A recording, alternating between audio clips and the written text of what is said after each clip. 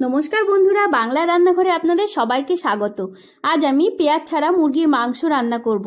পেঁয়াজ ছাড়া রান্না করা হলেও এই ডিশটি খেতে এতই সুস্বাদু হয় যে আপনি পেঁয়াজ ভুলে যাবেন, বলে না দিলে কেউ বুঝতেও পারবে না। ভিডিওটি ভালো লাগলে প্লিজ লাইক ও সাবস্ক্রাইব করে বেল আইকনটি প্রেস করে রাখুন, যাতে আমার নিত্য নতুন ভিডিওগুলি সর্বপ্রথম আপনার কাছে পৌঁছে যায়।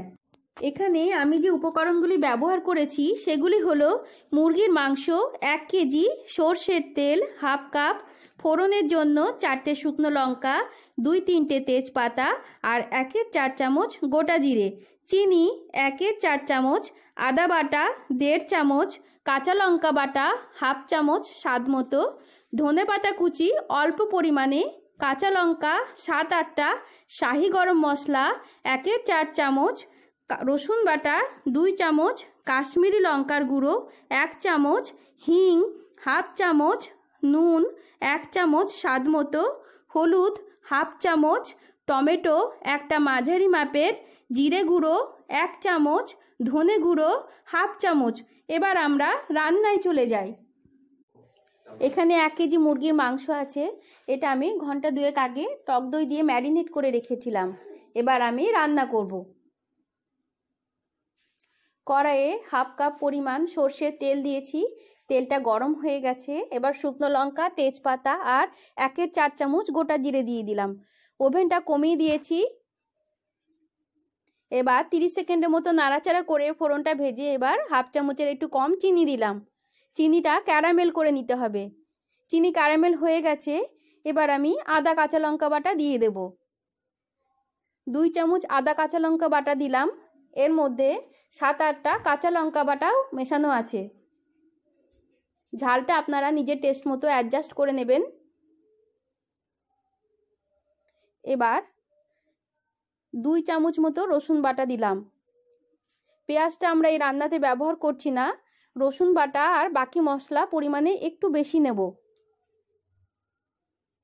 ভালো করে নাড়াচাড়া করে এবার 1 চামচ কাশ্মীরি লঙ্কার গুঁড়ো দিয়ে দিলাম। ওভেনটা কমিয়ে রেখেছি। এটাও একটু নাড়াচাড়া করে ভালো করে ভেজে নেব।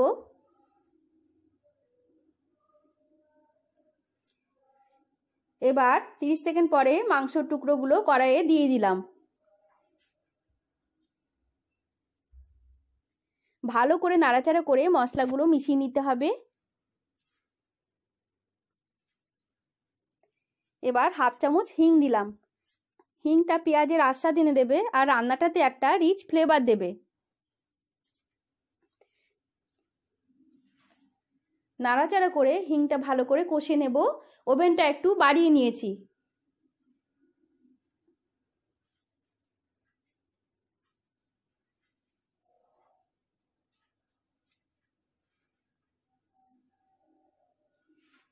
এবার ঢাকা দিয়ে দিই। ওভেনটা মিডিয়াম টু লো ফ্লেম করে রেখেছি। ঢাকা খুলে মাঝে মাঝে নাড়াচাড়া করে নিতে হবে।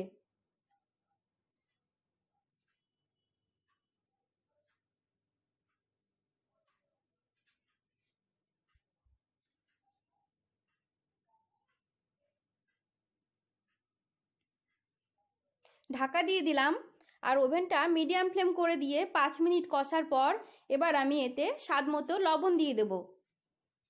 স্বাদ মতো 1 চামচ লবণ দিলাম। হাফ চামচের একটু বেশি হলুদ দিলাম। আর একটা মাঝারি মাপের টমেটো বীজ ছাড়িয়ে টুকরো করে কেটে রেখেছিলাম দিয়ে দিলাম। নাড়াচাড়া করে মশলাটা ভালো করে মিশিয়ে নিতে হবে। 5 মিনিট রান্না করার পর আমি লবণটা দিলাম। এতে কি হবে, ময়েশ্চারটা মাংসের ভেতরে ধরা থাকবে আর মাংসটাও খুব সুস্বাদু মনে হবে। ভালো করে নাড়াচাড়া করে কষিয়ে মশলাগুলো মিশিয়ে নেব।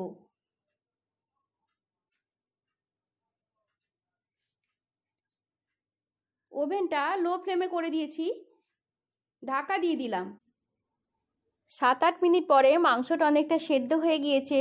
এবার ঢাকা খুলে 1 চামচের একটু কম জিরে গুঁড়ো দিয়ে দিলাম। হাফ চামচের কম ধনে গুঁড়ো দিলাম। ধনে পাতা কুচি দিলাম স্বাদ মতো। ধনে পাতা অপশনাল। এবার নাড়াচাড়া করে মশলাটা ভালো করে মিশিয়ে নেব।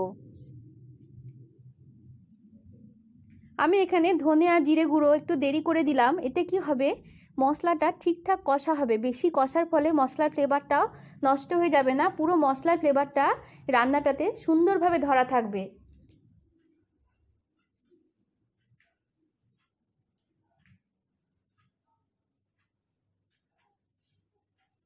ঢাকা দিয়ে দিলাম।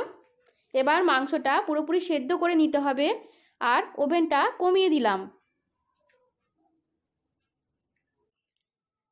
7-8 মিনিট পরে ঘুরে এলাম।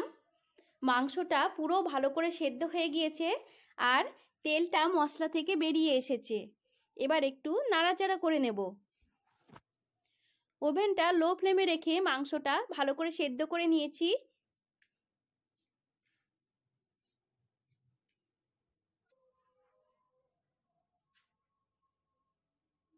দুই 3 মিনিট আরও একটু কষার পর এবার আমি গরম জল দিয়ে দিলাম। আপনারা গ্রেভির জন্য যতটা পরিমাণ দরকার গরম জল অ্যাড করে নেবেন। এবার ওভেনটা একটু কমিয়ে দিতে হবে। ওভেনটা কমিয়ে দিলাম।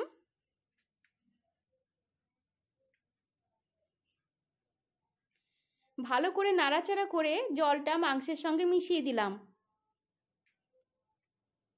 এবার ঝোলটা একটু ভালো করে ফুটিয়ে নিতে হবে।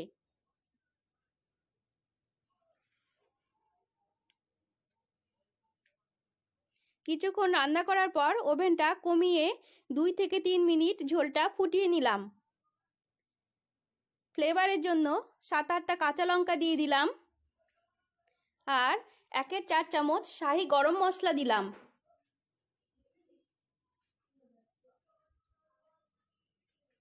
ওভেনটা বন্ধ করে দিলাম। এবার নাড়াচাড়া করে ঢাকা দিয়ে দেব।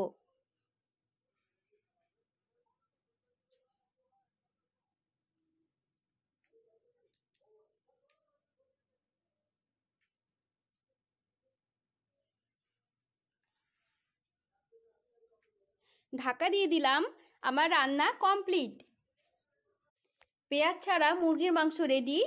3 থেকে 4 মিনিট স্ট্যান্ডিং টাইম দেওয়ার পর এবার আমি মাংসটাকে গরম গরম পরিবেশন করে দেব।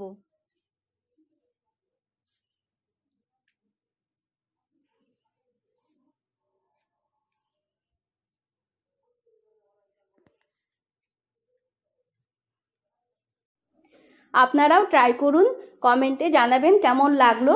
সকলে ভালো থাকুন, সুস্থ থাকুন। আবার হাজির হব অন্য রেসিপি নিয়ে আপনাদের সামনে।